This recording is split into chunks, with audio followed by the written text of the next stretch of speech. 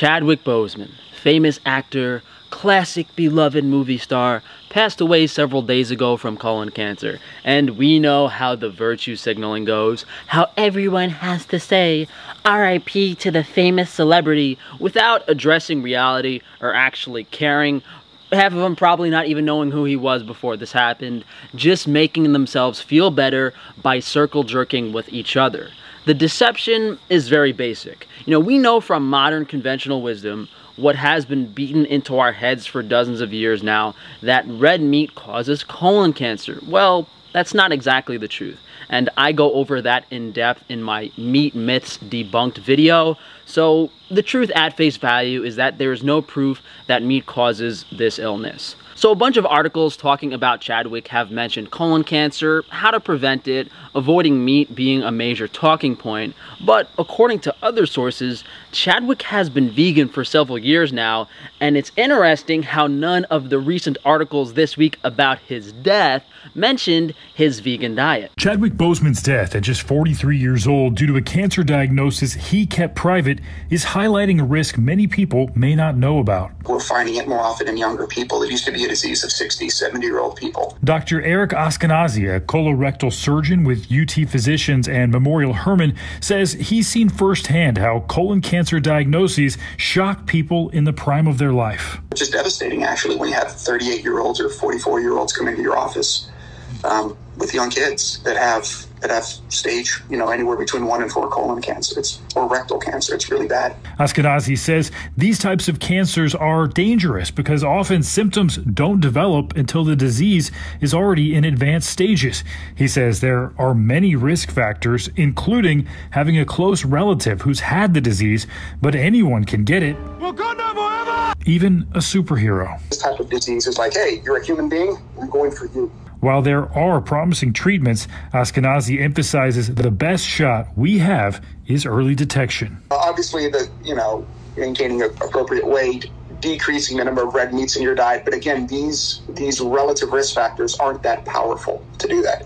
The best thing you can do is get yourself screened. Pay close attention, boys. That doctor actually snuck in the relative risk factors aren't enough to do that. So right after he says to reduce meat consumption, he admitted that the studies linking colon cancer to red meat don't have a high enough correlation, aka they're nonsense. The goal of modern media is to deceive us, but these evil lunatics in charge still need to abide by some type of natural law, therefore they reveal the truth by using doublespeak. Unfortunately, that truth is practically whispered after a tirade of nonsense, but if you pay attention, you quickly see what's going on. Obviously, maintaining an appropriate weight, decreasing the number of red meats in your diet. But again, these relative risk factors aren't that powerful. They go on and on, attempting to deceive you for nearly 2 minutes, then slide in the truth for a few mere seconds. By the time that truth comes along, the average person is in such a reactive, fear-driven state that no rational thought remains. All logic goes out the window.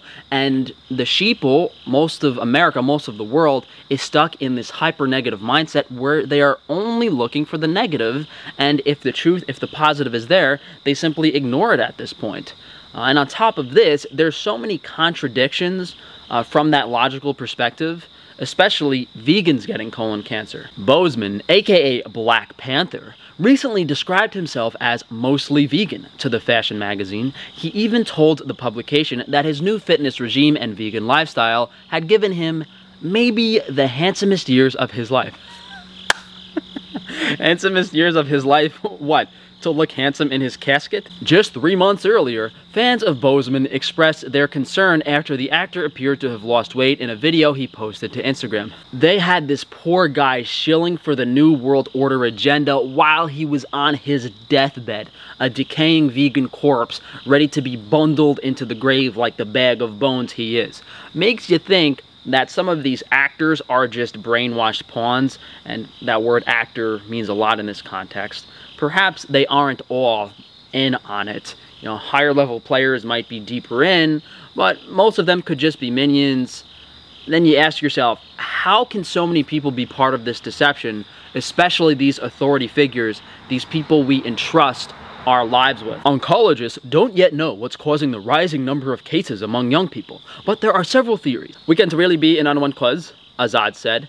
There could be the diet changes, obesity, increased prevalence of diabetes. All of these things are associated with colorectal cancer. High consumption of processed meat and alcohol, low levels of physical activity, and fiber consumption and cigarette smoking are also known risk factors, researchers said. It's not surprising that the timing of the obesity epidemic parallels the rise in colorectal cancer, because many behaviors thought to drive weight gain, such as unhealthy dietary patterns and sedentary lifestyles, independently increase colorectal cancer risk, researchers said in the 2017 study. Again, remember the deception. They're literally telling you oncologists don't know what's going on. They have no clue, but then they move on to their theories. The intelligent person would have stopped reading already. You know, it's like hiring a builder to make a house for you, and the guy says up front, well, I've never built a house before, but let's get started.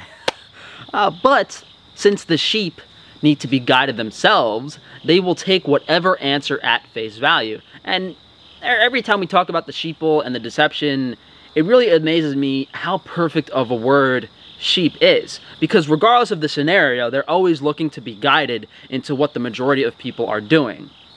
They blame processed meat, alcohol, cigarettes, as well as a lack of fiber and exercise, but if anything, those factors were present before the obesity epidemic. You know, 40, 50 years ago, more people smoked cigarettes, they ate more red meat, they certainly drank more martinis. It takes an objective view to understand what the real changes in our lifestyle have been.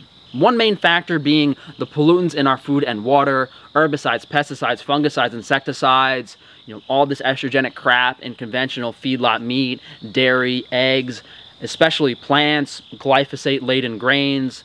The other dietary factor is the use of poisonous vegetable seed oils, especially soybean oil, in just about every processed food. And of course, we can't forget the electromagnetic frequencies that destroy our gut bacteria and cause massive amounts of oxidative stress, and also make some people mentally ill enough to attach a lawnmower to their motorcycle. By removing meat from your diet and increasing the amount of plant foods, you are making colon cancer far worse. The animal foods contain the nutrients, building blocks that your body needs to heal all tissue, especially the digestive system. Consuming only plant foods as a vegan that contain anti-nutrients and more dangerously larger amounts of agrochemicals, those crops that are sprayed, is a quick way to destroy your gut, resulting in various bowel diseases. You know, imagine all of that fermented fiber slop laden with chemicals rotting in your colon, scratching the walls with all that plant matter, some vegetable seed oils and phytoestrogens mixed in. From that logical perspective of what you're physically putting in your body on a vegan diet, it makes complete sense how a vegan diet is the worst thing possible for your gut. And across all planes of dietary advice, especially on YouTube, that are run by these groups of people that are simply here to deceive you, they won't talk about the pollutants in our food supply because it compromises products they are trying to sell, whether it's a vegan protein powder or collagen powder. So thank you guys for joining me today. Hopefully this gives people some insight to the deception. This isn't specifically supposed to focus on vegan versus carnivore versus XYZ. The point is there are a bunch of people in control that are using many actors and authority figures to guide us in certain directions. So if you guys want to support me, you know how to do so down in the description. I'll see you guys for tomorrow's video.